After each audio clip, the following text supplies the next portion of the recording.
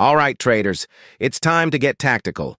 We're going to break down how to avoid those fakeouts that'll bleed your account dry, using none other than ScalpMo, our weapon for catching those quick, high-probability price bursts.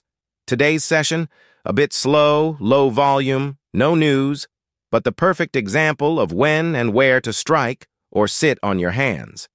Let's jump to 9:32 a.m. The purple line, our acceleration signal, dipped below the lower threshold, and so did the wave line. Then the purple line popped back up. Boom! That's where you strike. I've marked this sweet spot on the chart in a green box. Why? Because it wasn't just ScalpMo telling us to get in. ScalpMo's cycle line also dropped below that key point 80 mark and started to rise. That's your go long signal. When these two indicators align, it's like the stars are saying, go get your money. What made this trade even sweeter?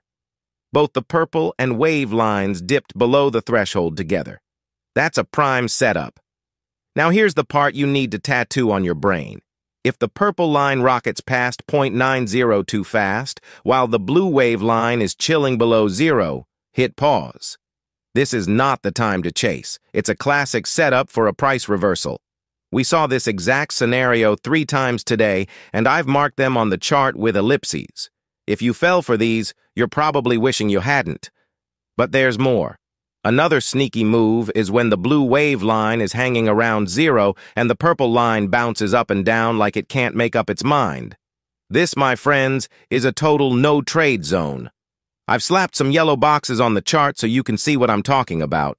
These are weak setups just waiting to drain your account. If the purple line isn't leading, don't take the trade. I've got 2 examples where the purple line is leading marked by red arrows pointing down, and 1 example at 9:32, marked with a green arrow where the purple line is leading. Remember, the purple line must always lead. Now, the golden rule. If the purple line rockets up past the 0.90 threshold but the blue wave line hasn't caught up and is still sitting below zero, don't take the bait. And if the purple line is just dancing around the zero mark without crossing that blue wave line, it's another low probability setup. Walk away. Pay extra attention when the purple line crosses back over the blue wave line after hitting those extremes. That's the moment the market is likely to flip direction. And this is where you need to be ready to act.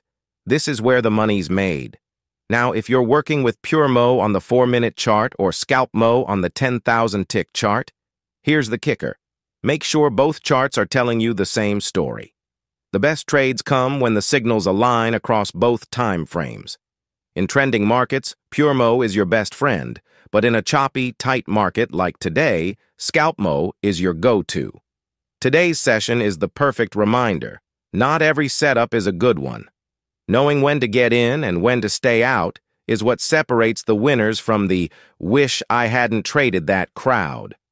I hope this breakdown helps you see the difference, so you're ready to nail the next session with confidence. Now go out there and crush it.